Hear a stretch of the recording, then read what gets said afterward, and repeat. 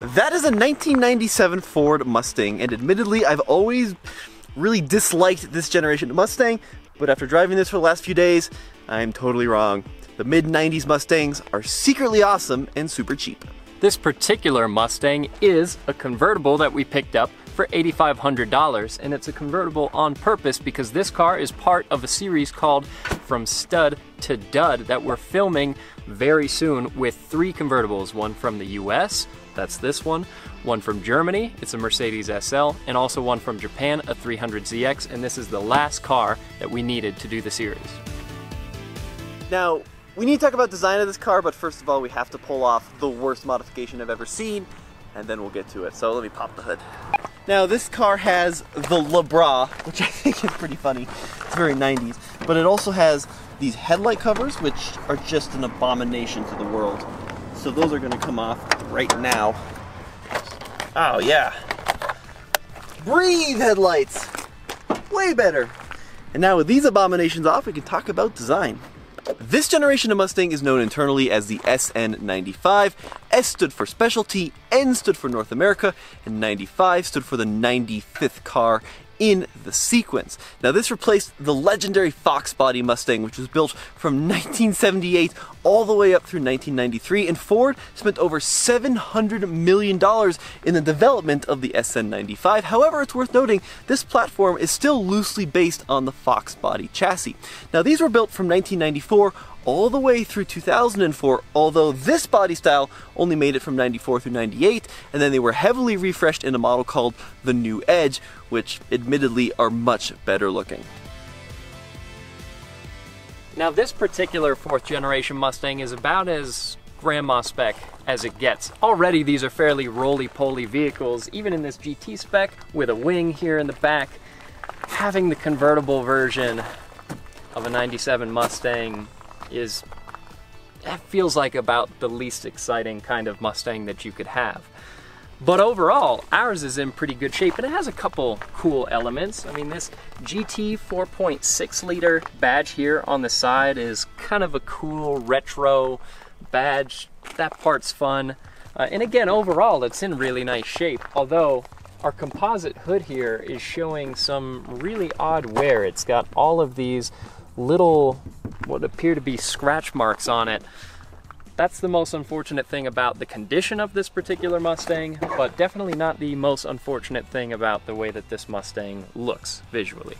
So this generation of the Mustang has a lot of throwback cues to the 1st gen Mustang, one of which is the prancing horse on the grille, although Case is quick to point out the mounting system does look a little janky. Now, they went away from these in the 80s. I think the last car to have this was like in the late 1970s on the Mustang, and then it came back for the 1994 model year. Now, a couple other cool things about the SN95. If you got a GT, you had fog lights, so underneath this horrible Le Bras, you can see fog lights kind of poking through. And this design was pretty revolutionary back in the early 1990s. I've talked to some folks and they said when these came out, it pretty much blew their mind. Now there were actually 3 concept cars that Ford was kind of pondering before they came up with this design, and they were ranked in order from least macho to most macho. So the most macho concept, and we'll show a picture here, was called the Rambo, and it was, well, it was just over the top in every way, very squared off with this ridiculous rear end. The least macho was called the Jenner. I kid you not, throwback to the Kardashians. Of course, Bruce Jenner, who is now Caitlyn Jenner, but was then Bruce Jenner. That was the most kind of flowing and swoopy design. And then this design, which they actually went with, was called the Schwarzenegger. So you had the least kind of macho was the Jenner, the most macho was the Rambo, and then the design they nailed on was the Schwarzenegger. Can't believe you would call this Le Bras horrible, man. Somebody spent good money on it. Now these 4th generation Mustangs are kind of notorious for fake additions to them, and that even started in the factory with these side vents that are, well, fake. And watching a Motor Week from back in the day, supposedly Ford said that you could make these vents functional to cool the rear brakes, but yeah, I don't know, I don't really see it. This isn't the only fake addition to this car that appears to be from the factory. There's something else inside. Now this could be a dealer installed feature as well, but it certainly is a Ford part regardless. But this Mustang has this wood applique everywhere on the inside. So it's around the cluster, it's down here near the shifter, it's up on the dash, it even surrounds the clock, and it is the most fake looking wood I've seen in my entire life. I think it probably, in retrospect, was like a dealer thing, but whoever spec'd this car paid a lot of money for something they absolutely shouldn't have. One classic Mustang design element on the interior of this car is the dual cockpit. So you can see the shape of the dash on the passenger side sort of mimics the instrument binnacle on the driver's side. And then something else that's interesting about this section of the dash is right here where it says SRS. This is the only car, at least that we can think of, that has SRS in a font other than the standardized font. Now, when Ford launched the SN95 for 1994, it had two primary engine options.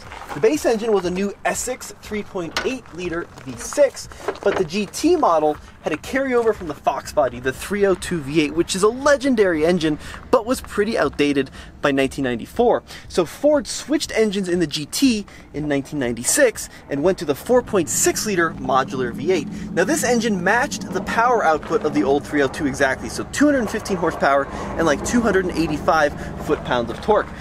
But it's a much more advanced engine, so this has single overhead cams versus the old 5 liter, which used push rods, and in this configuration it had 16 valves, although a 32 valve version was offered.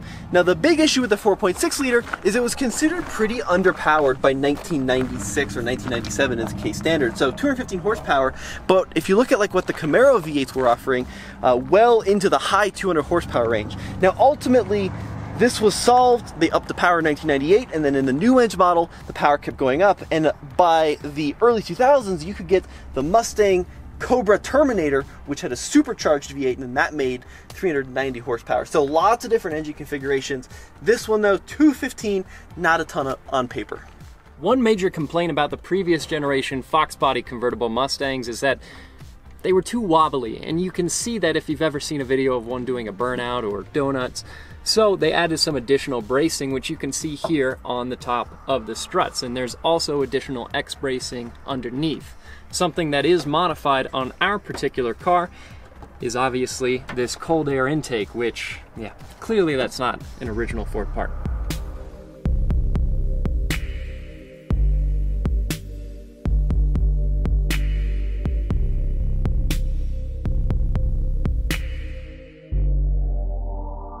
Now, this Ford has a solid axle rear diff, although the SN95 is interesting because certain trims, the high performance trims, could actually be had with a independent rear suspension, one of the kind of weird things about these cars. Now, this car is equipped with 327 gears, so it's a more aggressive gear ratio than some of them had. It also has a track lock limited slip rear differential, and another cool feature about this one is these had the optional 17-inch wheels, so this car would have had 16s as standard. This one's got the optional 17s, and I actually think they look pretty cool, although these are some of the weirdest tires which I've ever seen. These are BF Goodrich, and they just have this insanely crazy tread pattern. Obviously someone did this aftermarket, but pretty wild.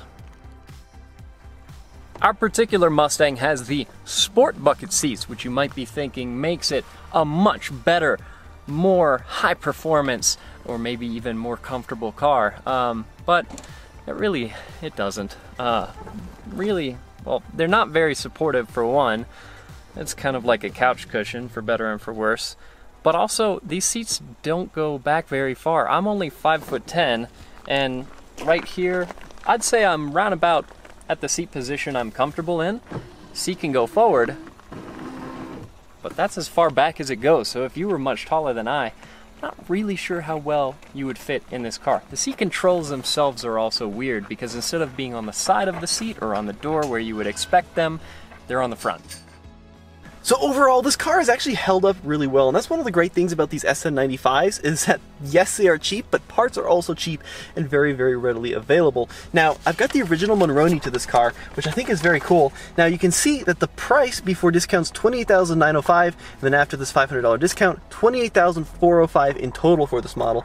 That comes out to about $52,000 in today's money. So people complain about how cars are getting more and more and more expensive. Well, 52 grand will get you a pretty nice GT convertible, even by 2022 standards. Now, some other cool things on the inside. Well, this one does have the manual climate control, which works great, and I love this little feature from older cars. These had both normal AC and max AC, depending on how hard you wanted to work the system. Of course, aftermarket head unit, because all cars from the 90s typically end up with one of these in one way or another. But if you kind of look up here, this one also has the optional Mach 460 sound system, which was the premium sound option back in 1997. Now, lots and lots and lots and lots and lots and lots and lots and lots and lots of hard black plastic throughout the whole center console. Pretty much everything is made out of just the cheapest material, but look how well it's held up over 25 years. It's the same age as I am, and its skin is looking much better. Now in here we've got our ashtray.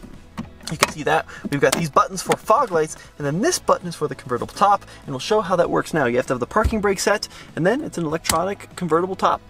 Now, while Tommy is right, it is a power top. One thing that is not powered is this cover that covers up all of the ugliness back here. And when I say ugliness, let me show you what I mean. Look at this. If you don't have that cover on, you can just see some of the things that this car is built out of that are not necessarily the prettiest to look at. But with that off, I can turn the car on. I'm not sure how the battery would feel about having to pop this top up, and then it comes right up. Flip a couple, oh, right. Open those guys. And then have Tommy, or, no, I can push down on it. Oh yeah, there we go. Okay, well, we're learning as we go. So you just have to do those levers to lock it, but otherwise, pretty easy. And even though this car is a two-door, it does have 4 window switches because you've got some little corner windows in the back, and then of course you have your big front windows. This car is the optional remote key fob, which was a $270 option, but it's nice to have, and even 25 years later, it works just about perfectly, which I really, really like, and then you can pop the trunk.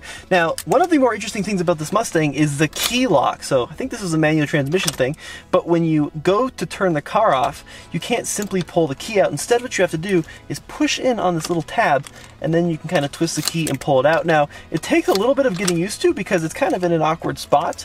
Some of the Ford trucks had it in a little bit of a better location, but this is kind of an old school way of ideally not forgetting your keys or not forgetting to stick it in gear or setting the parking brake. Now, there were several different transmissions available in the 1990s Mustangs. Now, originally this would have had the T5, Borg-Warner T5 5-speed manual transmission, and then when they went to the new engine, they switched to the T45, and actually, I like this transmission a lot. It's kind of a long shifter, and it kind of juts out toward the front of the car, but it's got a really good feel to it. Decently long throws by modern day standards, but it's a 5-speed manual. These are known for being pretty tough, and I just like the way it feels. It's got a nice little kind of bolt action to it when you go to select a gear. At the trunk, you actually get a decent amount of space in here for a convertible. If I was really motivated, I'm sure I could fit back there. So it gives you a pretty solid amount of room. And an interesting fact about the styling on the back of this car is in 94 and 95, the different sections of the taillight were separated horizontally versus vertically on this slightly later model. And then another fun little design detail for this being a Mustang GT is that inset here in the bumper, it tells you it's a Mustang GT.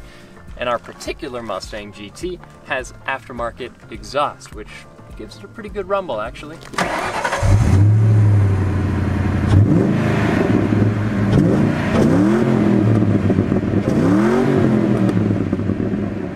It's okay, so you a Mustang guy? Not especially, and particularly when it comes to the SN95. I have a secret to tell you, and that is I've always been really into Mustangs, but specifically not this Mustang, because I've always thought they were kind of ugly. However, after driving it, I'm way more on board with this car. Yeah, I have to agree, honestly, because I was the one that drove it to our office from the location that we bought it at, and I didn't want to like it, and I do. All right, let's do a quick acceleration. So we got this straight piece of road here, so we're gonna come to a stop. Oh, little tire squeal. Hey, 5,000 RPM in a second. Feels good. Honestly, for 215 horsepower, it feels pretty sporty. Yeah, it makes a good noise. It's nice and torquey. it doesn't really feel slow, and you can totally tell. If you had this on a closed course and you revved it up and clutch dropped it, you could do donuts and burnouts in this all day long. It wants to party. What I love about this car is it's one of the few older cars I've driven that does not feel delicate at all. No. I mean, this transmission feels like it'll take you power shifting it. The clutch doesn't feel like it's going to be slipping. The brakes are pretty good. This is a car which you really feel like you can throw around. It drives well, and when we took it home, well, home to the office, I was driving it on the highway for probably a better part of an hour, and it felt great going highway speeds, no funny noises, no weird wobbles, no difficulty at all. I mean, it's an easy car to drive, it's a fun car to drive, and it feels solid. So here comes our handling corner. Oh. So this is where things are probably going to fall apart a little bit. Let me drop it in a second. Hard on the brakes, the nose is going to dip. This car does have ABS, so which is good. Lean! Feel the lean case. Yeah, it's not a refined European sports car. It's not a Porsche 911, but it's a pretty fun car to hustle around. Yeah, what I love about this car is when you're not hustling it around, it is an excellent cruiser. Yeah. So we were kind of giving these seats a little bit of heck earlier, but as kind of lazy boy as they are, it's great for just kind of going in a straight line, driving into the sunset. That's what it's really good at. Yeah, I mean, they're squishy and couch-like, which makes them comfortable to some degree, although not very supportive. No, there's almost no support whatsoever. And this car has been very well taken care of. So 77,000 miles. I have the original owner's log, and the previous owner owned it from 99 through 2019 and had oil changes done every 1,500 miles. It's got brand new shocks on it. It's got brand new brakes on it. So it's in good shape. So $8,500 is historically a lot of money to pay for an SN95. But if you're going to get one, I kind of feel like you're better off paying just a couple thousand more and getting one that's sorted than getting one that needs everything. And then the last thing I want to point out is if you don't want this car as a cruiser, if you want a car to have fun with, these are super cheap to make into drift builds. Oh yeah. And track builds. And I mean, anything you want to do to the suspension has been done. Anything you want to do to the brakes has been done. So there's lots of resources out there. Yeah, I just love it. I really like this car. I still think it's pretty phenomenally ugly. Yeah. I don't think it's particularly well made on the inside. But if you want just a great cruiser or a reliable car to kind of have fun with, 90s Mustangs. It's really not bad. And if you were to do a hardtop new edge Mustang, it would probably have a lot more cool factor. It would. It would also be more expensive. Yeah. New edge Mustangs are more pricey. So the last thing I want to talk about is they did do a Cobra version of this car as well, which was a little bit higher on power, had suspension improvements, brake improvements, had white gauges, and they're starting to get a little bit expensive. So I see those sometimes in like the $15,000 to $20,000 range. Right. Okay. Expensive relative to 90s Mustangs. Sometimes 25, 30 for a really good one. Really? Yeah, That's for a Cobra. Yeah, I know. They're going for some money now. But what I would do is just get yourself a GT. If it was me, I'd probably get a hardtop. Yeah. Manual transmission. If you get the 5.0, the earlier engine also bulletproof. You can put power through them. Yeah, just have fun with it. Exactly.